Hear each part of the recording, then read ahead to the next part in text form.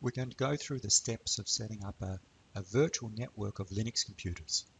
So the idea is that we'll use VirtualBox and we'll create Linux virtual machines inside that, and we'll create multiple machines configured so that they can talk to each other inside a network. And we'll do this on Windows, and rather than having to manually set up those machines, I've created a base virtual machine which we can clone and use some scripts inside Windows to automatically set up the clones of that base machine to set their IP address so that we have one of 4 different topologies. We assume that you've got VirtualBox installed on your computer. This is demos running on Windows 8, but it's been tested on Windows 7 and should run on Windows 10 as well. And importantly, you've downloaded the 5 necessary files. You need the base virtual machine, which is downloaded as base.zip. We'll uncompress that, and I'll use 7-zip and extract it here. And as that's uncompressing, the other 4 files you need are the Windows command scripts, which we'll use to create one of 4 different topologies. Topology, we'll call it number 1, 3, 5, and 7. There are other topologies, but we'll only need one of these 4. So that base virtual machine is uncompressed now, and we'll go to VirtualBox and add it as a machine. So we go and find our folder where that was uncompressed to, this base folder, and there should be a file called base.vbox. Open that, and that creates a pre-configured Linux virtual machine inside VirtualBox, and we'll call it base. Importantly, we won't open this machine. Don't start it. There's no need to start the machine, and you should not. We'll simply make copies of it. We'll clone it in VirtualBox, and we'll start the clones. That allows us to have a standard base machine, and we can make change to the copies, and then we can reset back to the standard base machine when necessary. Rather than cloning it manually inside VirtualBox, we've got one of the 4 scripts will do it for us. And the first one, vntopology01.command, is a script that will create a very simple topology with just one node. Let's run it and see what happens. So we double click on that. It gives us some instructions. You're about to clone the base VM. It's going to use VirtualBox to do it, but not the GUI, but the command line version of VirtualBox. Make sure that there are no existing nodes, it's saying. All right. Currently, I have no VMs called node. We'll see later what that means. If we do, we'd need to delete them, but I don't. So I'm going to press any key to continue. And what it does is simply clones base to a new VirtualBox machine called Node 1. This is topology 1. And in topology 1, there's simply one computer we'll call Node 1. All right, it's been cloned. Let's continue. After we clone it, we want to set it up a little bit so it's renamed to Node 1 inside the Linux operating system. To do that, we need to start Node 1. So we'll click on it and start. And that'll open up the VirtualBox window to boot that node. It takes a while to boot. And it's running and booting up. And once it's booted, we'll log in, and these Linux machines have been set up such that the username by default is network and the password is network. And the default password for all the services is also network. Because we're running inside a virtual machine, there's no need to worry about secure passwords because everyone knows it and it's only local on your computer.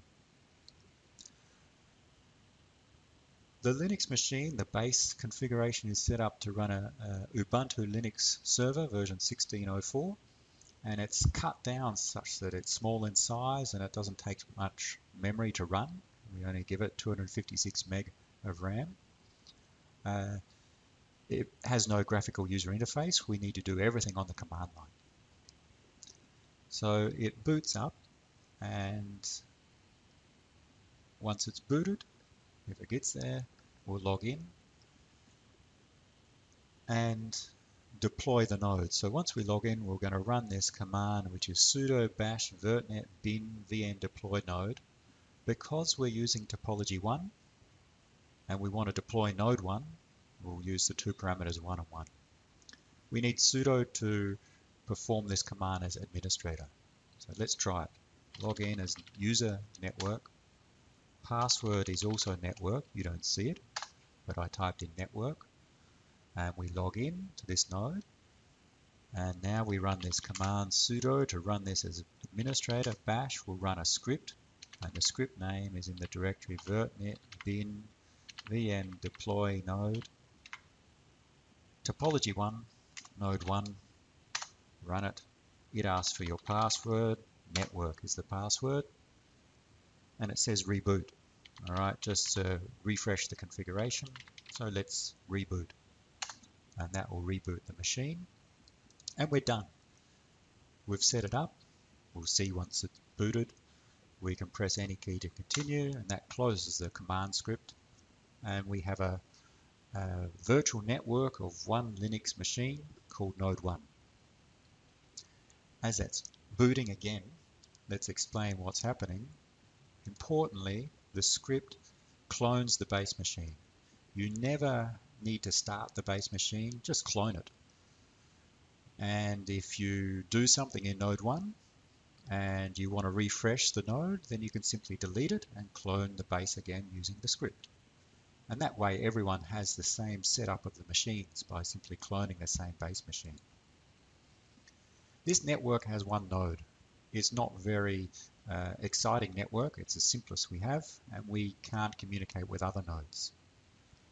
So in a moment, what we'll do is we'll remove this node and create another more complicated network with multiple nodes. And for the demo, we'll use topology 5. So node 1 is now started. We can log in, network, password network, and now we have a Linux computer we can do things on, so we can study computer security on this computer. We'll not do anything now. We'll just set up a different topology. Let's shut this one down, power off as sudo, and let's explain a different network. While that's shutting down, we'll go and have a look at some pictures which illustrate the different topologies we have. There are 4 different topologies provided. What we just did is created topology 1, which has a single node, node 1. It was set up to have a network interface referred to as ETH1 with an IP address 192.168.1.11. So that's summarized in this picture here. Not a very interesting network. We want more nodes. So let's continue a demo and look at, say, topology 5, which will have 3 different nodes, node 1, node 2, node 3. They'll be set up with network interfaces and the corresponding IP addresses such that there'll be 2 subnets. Node 1 and 2 will be on one subnet, and node 2 and 3 on a second subnet. And essentially what we'll have is a client, node 1, we can have node 3 acting as a server, and node 2 as a router. And we can do some more interesting networking things with 3 nodes. Topology 3 has 3 nodes on the same subnet. Topology 7 has 2 subnets, but 2 hosts on subnet 1 and 2 hosts on subnet 2, and a single router. Let's try topology 5. So we'll go back to VirtualBox. When we create topology 5, what it's going to do is clone the base and create nodes 1, 2, and 3. But before we do that, let's delete node 1 that we just created. Remove it. Delete all the files. Don't just select remove only, but delete the disk and the configuration files. And node 1's gone. Don't delete the base. Leave that there. Now run our script to create topology 5. Double click. Okay, we've deleted the old nodes. Good. Press our key to continue. Good. It clones base to create nodes 1, 2, and 3. And then it gives us instructions similar to before. We have nodes 1, 2, and 3 created. Good. We're going to start each node. Start node 1. Takes a while.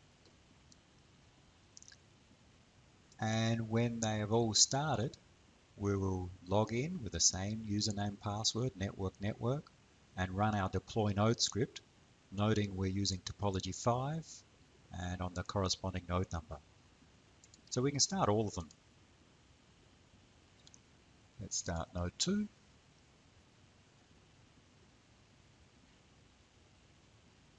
And once that gets going, we'll start node 3 as well.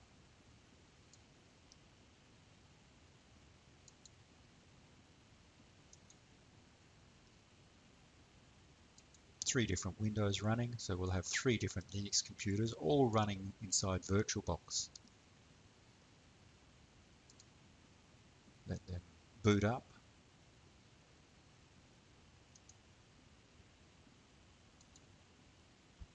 And while they're booting, we'll come back to the network and see the configuration that we're going to get. We're doing node topology 5. So essentially what we have, what we're going to create is a topology where we have a subnet with these 2 computers on the same subnet. So node 1 will have IP address 192.168.1.11, and node 2 will have an IP address 192.168.1.1 on the same subnet. But node 2 is also configured to be a router, so there's a second subnet. So node 2 has a second interface, ETH2, and I have an address 192.168.2.1, and node 3 is on that same subnet, .2.21. So what the command script does and the deploy node scripts in the individual nodes is sets up the names of the nodes and the IP addresses so that they are automatically set up in this network. Let's have a look, see which ones have started. Node 1 is running, so let's log in.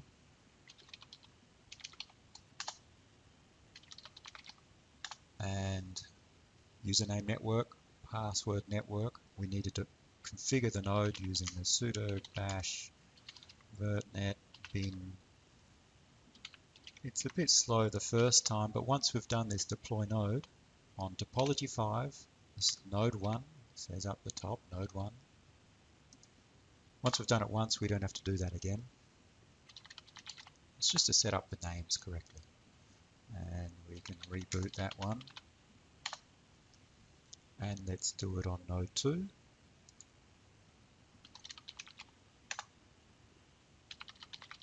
Password network. Sudo bash virtnet bin vm deploy node. Topology 5, node 2. Make sure it's set up correctly. And node 1 is booting. And we should have node 3 as well. Password network.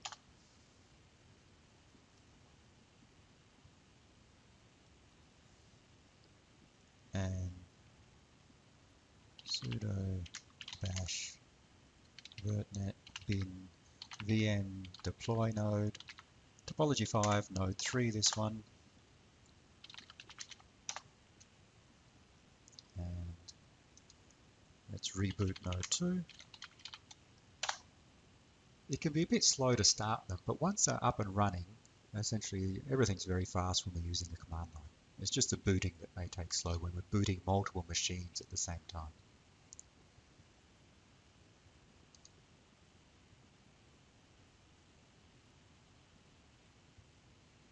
And we'll reboot node 3.